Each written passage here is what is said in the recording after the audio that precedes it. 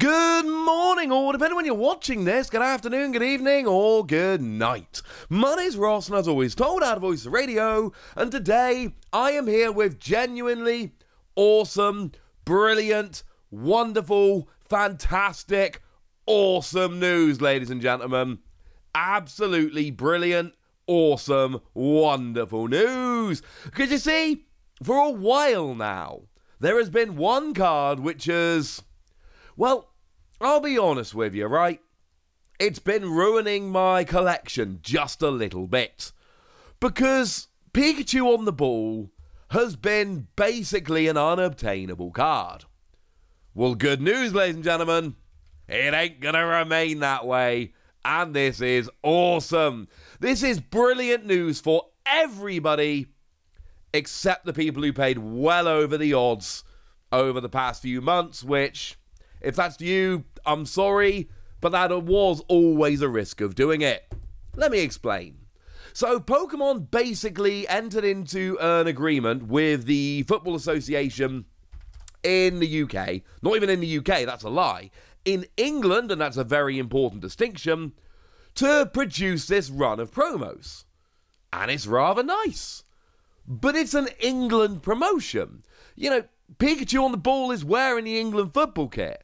And I mean, we could keep doing this, but they're all wearing England football kits. Shout out especially to the Sobble on the ball with the yellow goalkeeper jersey. That's kind of awesome. Although I should say, you guys in the USA jersey, we don't.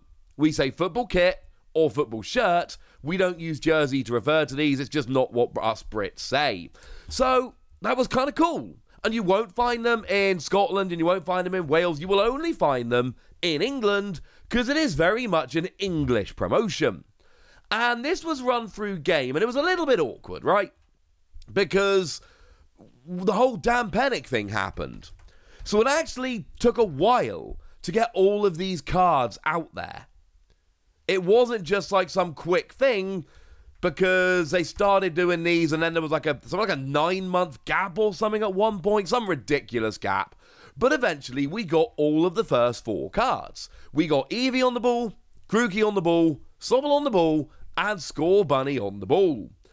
And none of these have ended up being particularly expensive cards. They've all ended up being pretty reasonable. I mean, if we take Eevee on the ball, which you would imagine after Pikachu is going to be by some distance the most popular of them, you can go onto eBay right now and pick it up for like 20 quid. And okay, fine, it was a card that was free when you spent £15 on Pokémon TCG stuff, but still, come on. It's not that expensive, it's really not that bad. Not for a promo that was given out many months ago. The only really awkward one, and this still annoys me, I was able to get a bunch of the other ones, because I've got friends I owe favours to at this stage, and I wasn't able to get a bunch of Sobble on the ball, because we were in the middle of the big Pokemon TCG shortage at the time, and they're literally, you know, I would go into some game stores, not my local one's awesome, but some of them, and they would literally tell me, you can only get this promo if you buy Pokemon TCG stuff. We're out of Pokemon TCG stuff, and they didn't apparently appear to be able to put 2 and 2 together, which was kind of awkward. So these have all ended up being cards which were frankly easy enough to get, and nice enough to get, and life was good. Except Pikachu. And what really annoyed me is that Pikachu is number 1 out of 5. Why could they not have done a 4-card set, and Pikachu was just a separate promo? Because I'm sorry, I'm a big collecting nerd. If they're numbered 1 to 5, I want 1 to 5. If the others are numbered 1 to 4 and Pikachu's different, I can ignore Pikachu. But they didn't. They numbered it 1 to 5. The thing was that Pikachu was never meant for you or I. The whole point was that there's these futsal clubs over in the UK. These are basically, it's kind of like football, but with a smaller ball, and it's to build skills and things of that nature. And what they would do, the Pokemon company, they would send kits out to a bunch of these futsal clubs that would include a whole bunch of stuff, including a futsal that looked like a Pokeball, which is awesome, and a bunch of Pikachu on the ball promos. And I made no secret of the fact that I was very frustrated, because what started happening as these were being sent out, what started happening was a bunch of people who clearly were not into Pokemon cards would join Pokemon TCG selling pages over on Facebook, and then immediately the only thing they were selling was like 20 or 30 Pikachu on the ball.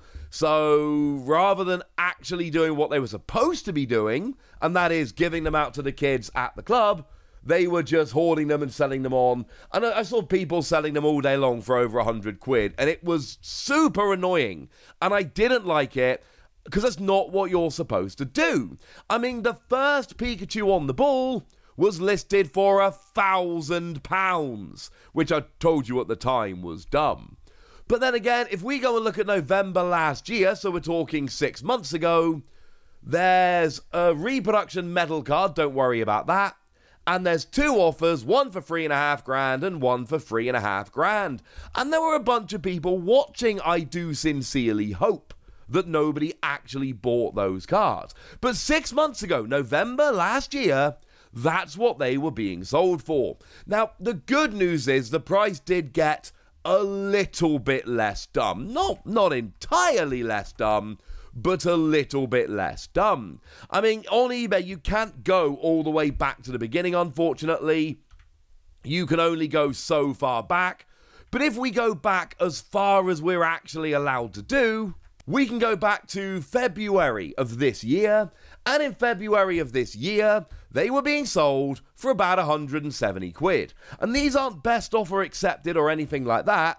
These are actually sold what people are actually paying, £170 and £175. And I've always had a bit of a problem with this, purely because these are cards that were supposed to be given out to kids at the local futsal club, and I've never really believed that these were all just extras that didn't need to be given out.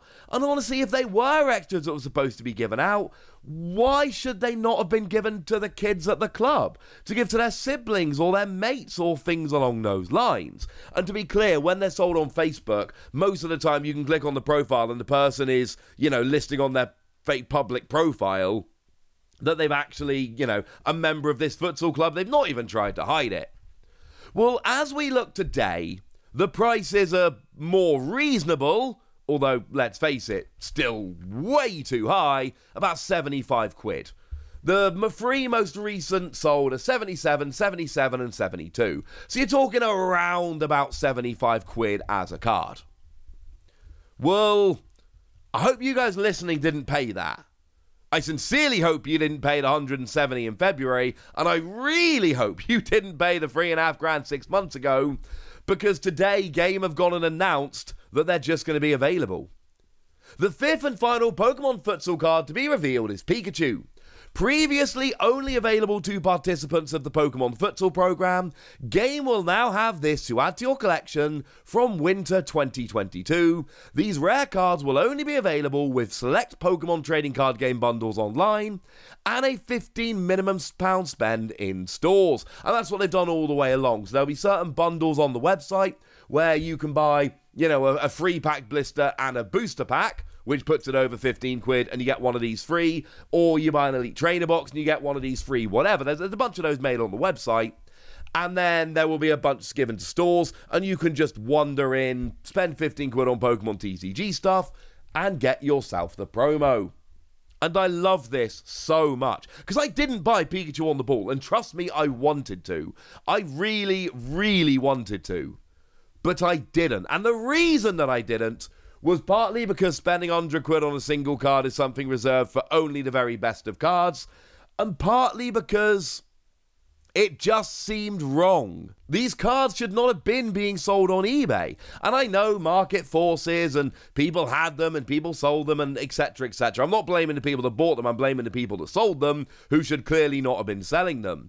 But I can go back to March and show you that there was a run of free cards sold for 320 quid, 286 quid and 282 quid, and those people that bought them could have just waited and then wandered into the store and spent 15 quid on product and got the card literally for free. And for people like me that have waited and crossed their fingers, because this has long been rumoured, we've had rumours that this is going to happen for ages, But for people like me that waited, I adore that this is happening. Shout out to the Pokemon Company International, shout out to Game for making this a reality, because now, not only are these going to be more widely available, but it also means we can buy them without buying them from people who should have given them to kids, but instead is trying to make money over on eBay. Also, spread the word, right? Tell everyone this is happening. Let's tank the price of this on eBay. And I deliberately took a screenshot as soon as this information was announced that they were sold for 75 quid. Nobody should be spending 75 quid on this card right now. That is ridiculous. It's going to be free with a £15 spend. And admittedly, that's in winter, so you're probably talking 4 to 6 months' time. It's not going to be in the next couple of weeks. You're talking 4 to 6 months' time as a rough guess. I don't know that. But let's tank the price. Every time somebody tries to sell this card for £100, let's remind them it's going to be given away for free in-game from winter. Let's turn this into a £20 card, just like Eevee on the ball. And then when it releases in-game, let's turn it into a £10 card. So all of our friends that cannot get to game can just go and pick these up on eBay for next to nothing. I am delighted. This is wonderful news. And let's be clear, right? If you are one of those people who is just an honest-to-goodness Pokemon TCG collector who really wanted this in your binder so paid over the odds, of course you have my sympathy. Like I say, I'm frustrated at the people who should have given them out to the kids at their club and instead went and sold them. And yes, that is a lot of people. But I get it. I'm a big Pokemon TCG nerd.